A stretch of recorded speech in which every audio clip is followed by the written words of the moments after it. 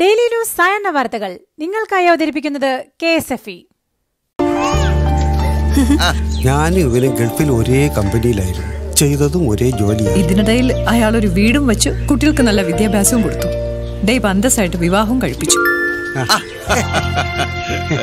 എങ്ങനെയാണോ ഇതൊക്കെ? KSFE ചിട്ടി ഒരു സമ്പാദ്യം മാത്രമല്ല, സ്വപ്നങ്ങൾ യാഥാർത്ഥ്യമാക്കുന്ന ഒരു സത്യം കൂടിയാണ്. ഇപ്പോഴത്തെ KSFE പ്രവാസി ചിട്ടിയും ആരംഭിച്ചിരിക്കുന്നു. KSFE പ്രവാസി ചിട്ടി. നമസ്കാരം, ഞാൻ പ്രവീജ വിനീത്. ഡെയിലി ന്യൂസിന്റെ സായന്ന വാർത്തകളിലേക്ക് സ്വാഗതം. ഇന്ന് ജനുവരി 1 ബുധനാഴ്ച. 2019 കുറച്ചധികം പുരോഗതി കൈവരിക്കാൻ സാധിച്ചെന്ന് പ്രധാനമന്ത്രി നരേന്ദ്രമോദി. ഇന്ത്യയെ രൂപപ്പെടുത്താനും 130 കോടി ഇന്ത്യക്കാരുടെ ജീവിതത്തെ ശാക്തീകരിക്കാനുമുള്ള പരിശ്രമത്തിന്റെ തുടർച്ച 2020 ഉണ്ടാകുമെന്നും പ്രധാനമന്ത്രി ട്വീറ്റ് ചെയ്തു. ഒപ്പം എല്ലാവർക്കും ഒരു അത്ഭുതകരമായ 2020 ആശംസിക്കുകയും ചെയ്തു. പുതുവർഷത്തിന്റെ തുടക്കത്തിൽ പുത്തൻ പ്രഖ്യാപനങ്ങളുമായി മുഖ്യമന്ത്രി പിണറായി വിജയൻ. റേഷൻ കാർഡില്ലാത്ത പാവപ്പെട്ടവർക്കെല്ലാം കാർഡ് നൽകും.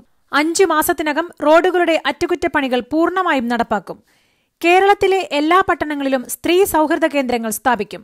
ഇതിന്റെ ഭാഗമായി 12,000 ശുചിമുറികൾ സംസ്ഥാനത്തുടനീളം നിർമ്മിക്കും. വിദേശ രാജ്യങ്ങളിലെ മാതൃകയിൽ വിദ്യാർത്ഥികൾക്ക് പാർട്ട് ടൈം ജോലി സാധ്യതകൾ ഉണ്ടാകുമെന്നും മുഖ്യമന്ത്രി പ്രഖ്യാപിച്ചു. ഇന്നു മുതൽ ഒറ്റത്തവണ മാത്രം ഉപയോഗിക്കുന്ന പ്ലാസ്റ്റിക്കിന് വിലക്ക്. നിരോധിത പ്ലാസ്റ്റിക് വസ്തുക്കൾ നിർമ്മിക്കുകയോ കൊണ്ടുപോവുകയോ വിൽപ്പന നടത്തുകയോ ചെയ്താൽ പിഴ വീഴും. ആദ്യവട്ട ലംഘനത്തിന് 10,000 രൂപ പിഴയും, വീണ്ടും ആവർത്തിച്ചാൽ 25,000 രൂപയും, വീണ്ടും ലംഘിച്ചാൽ 50,000 രൂപയുമാണ് പിഴ. ഈ മാസം 15 വരെ നിയമ നടപടികളുണ്ടാവില്ല. പാചകവാതക വില കൂടി. സബ്സിഡിയുള്ള ഗാർഹിക സിലിണ്ടറിന് 19 രൂപ 50 പൈസയും വാണിജ്യ ആവശ്യത്തിനുള്ള സിലിണ്ടറിന് 28 രൂപയും അധികം നൽകണം. ഓർത്തഡോക്സ് യാക്കോബായ തർക്കം നിലനിൽക്കുന്ന പള്ളികളിലെ കുടുംബക്കല്ലറകളിൽ ബന്ധുക്കളുടെ മൃതദേഹം മറവു ചെയ്യാൻ അനുമതി നൽകുന്നതിന് ഓർഡിനൻസ്. പള്ളിത്തർക്കത്തെ തുടർന്ന് മൃതദേഹങ്ങൾ മറവു ചെയ്യാൻ സാധിക്കാത്ത സാഹചര്യത്തിലാണ് സംസ്ഥാന സർക്കാർ നിയമനിർമ്മാണം നടത്തുന്നത്. ഓർഡിനൻസിന് മന്ത്രിസഭ അനുമതി നൽകി. അലനും താഹയ്ക്കും മാവോയിസ്റ്റ് ബന്ധമുണ്ടെന്ന അഭിപ്രായത്തിൽ ഉറച്ചു നിൽക്കുന്നുവെന്ന് മുഖ്യമന്ത്രി പിണറായി വിജയൻ. അലനും താഹയും പരിശുദ്ധന്മാരാണെന്ന ധാരണ വേണ്ടെന്നും ചായ കുടിക്കാൻ പോയപ്പോൾ പിടിച്ചുകൊണ്ടുപോയതല്ലെന്നും അവർക്കെതിരെ UAPA ചുമത്തുന്നത് മഹാപരാധമല്ലെന്നും മുഖ്യമന്ത്രി. പാലാരിവട്ടം പാലം അഴിമതി കേസിൽ മുൻമന്ത്രി VK ഇബ്രാഹിം കുഞ്ഞിനെതിരെ പ്രോസിക്യൂഷൻ നടപടി സ്വീകരിക്കുന്നതിന് ഗവർണർ അഡ്വക്കേറ്റ് ജനറലിന്റെ അഭിപ്രായം തേടി. നിയമവശങ്ങൾ വിശദീകരിക്കുന്നതിന് AGയോട് കൂടിക്കാഴ്ചയ്ക്കായി രാജ്ഭവനിലെത്താൻ ഗവർണർ ആരിഫ് മുഹമ്മദ് ഖാൻ ആവശ്യപ്പെട്ടു. കവിയൂർ കൂട്ടമരണക്കേസിൽ CBI സമർപ്പിച്ച 4ാം റിപ്പോർട്ടും കോടതി തള്ളി. തിരുവനന്തപുരത്തെ CBI പ്രത്യേക കോടതിയിലാണ് കവിയൂരിലെ പൂജാരിയും കുടുംബവും ആത്മഹത്യ ചെയ്തതാണെന്ന അന്വേഷണ സംഘത്തിന്റെ റിപ്പോർട്ട് തള്ളിയത്. കേസിൽ തുടരന്വേഷണം നടത്താനും കോടതി അന്വേഷണ സംഘത്തിന് നിർദ്ദേശം നൽകി. ലോക കേരള സഭയുടെ 2ാം സമ്മേളനത്തിന് ഇന്ന് തിരുവനന്തപുരത്ത് തുടക്കം. പൊതുസമ്മേളനം വൈകിട്ട് 5-ന് നിശാഗന്ധിയിൽ ഗവർണർ ആരിഫ് മുഹമ്മദ് ഖാൻ ഉദ്ഘാടനം ചെയ്യും. മുഖ്യമന്ത്രി പിണറായി വിജയൻ അധ്യക്ഷത വഹിക്കും. 47 രാജ്യങ്ങളിലെ പ്രവാസി മലയാളികളാണ് പങ്കെടുക്കുന്നത്.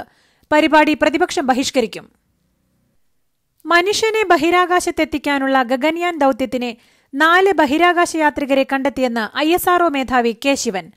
വ്യോമസേനയിൽ നിന്നുള്ള 4 പേരെയാണ് തെരഞ്ഞെടുത്തത്. ഇന്ത്യയുടെ ചാന്ദ്ര പര്യവേഷണമായ ചന്ദ്രയാൻ 3 2021 യാഥാർത്ഥ്യമാകുമെന്നും K ശിവൻ കൂട്ടിച്ചേർത്തു. രാജ്യത്തെ ആദ്യത്തെ പ്രതിരോധ മേധാവിയായി ജനറൽ ബിപിൻ റാവത്ത് ചുമതലയേറ്റു. 3 സേനാവിഭാഗങ്ങളെയും ഏകീകൃതമായി പ്രവർത്തിക്കുന്നതിന് ഞങ്ങൾ ഒരു സംഘമായി പ്രവർത്തിക്കുമെന്ന് ജനറൽ റാവത്ത് ചുമതലയേറ്റ ശേഷം പറഞ്ഞു. ഞങ്ങൾ രാഷ്ട്രീയത്തിൽ നിന്ന് വളരെ അകലെയാണെന്നും അധികാരത്തിലിരിക്കുന്ന സർക്കാരിന്റെ നിർദ്ദേശങ്ങൾക്കനുസൃതമായി ഞങ്ങൾ പ്രവർത്തിക്കുമെന്നും റാവത്ത് കൂട്ടിച്ചേർത്തു. ഈ രാക്ഷസ കൊതുകുകൾ ഇതെപ്പോൾ എത്ര വരുമെന്ന് ആർക്കറിയാം. അതിനാൽ അവതരിപ്പിക്കുന്നു മാക്സോജീനിയസ് ഓട്ടോമാറ്റിക് മെഷീൻ.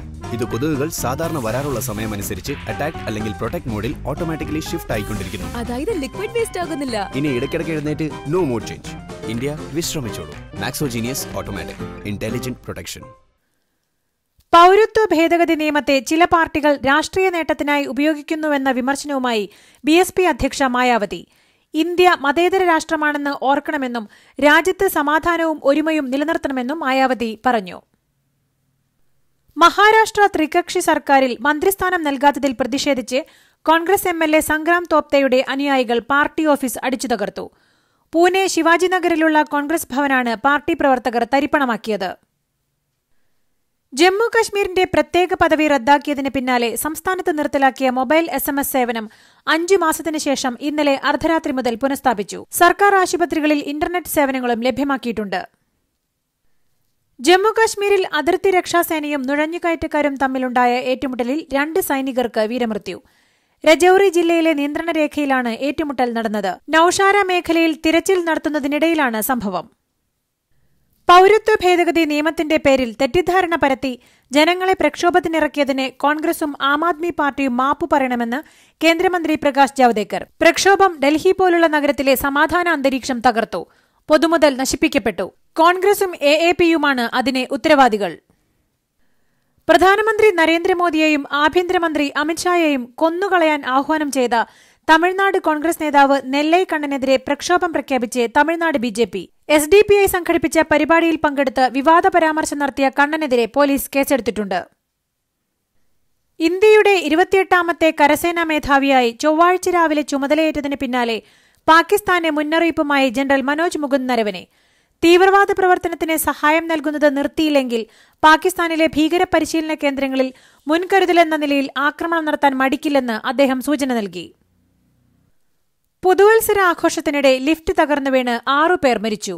നിരവധി പേർക്ക് പരിക്കേറ്റു. ഇൻഡോറിലെ പട്ടാൽപാനിയിലെ ഫാം ഹൌസിലാണ് സംഭവം. തന്റെ രാജ്യം ആണവ പദ്ധതികളുമായി മുന്നോട്ടു പോകുമെന്നും സമീപഭാവിയിൽ തന്ത്രപരമായ പുതിയ ആയുധം അവതരിപ്പിക്കുമെന്നും ഉത്തര കൊറിയൻ ഏകാധിപതി കിം ജോങ് ഉൻ. ആണവ നിരായുധീകരണ വിഷയത്തിൽ അമേരിക്കയുമായുള്ള ചർച്ച അലസിപ്പിരിഞ്ഞതിന് പിന്നാലെയാണ് കിമ്മിന്റെ പുതിയ പ്രഖ്യാപനം. നടി നടാഷ സ്റ്റാൻകോവിച്ചുമായുള്ള പ്രണയം തുറന്നു സമ്മതിച്ച് ഇന്ത്യൻ ക്രിക്കറ്റ് താരം ഹാർദിക് പാണ്ഡ്യ.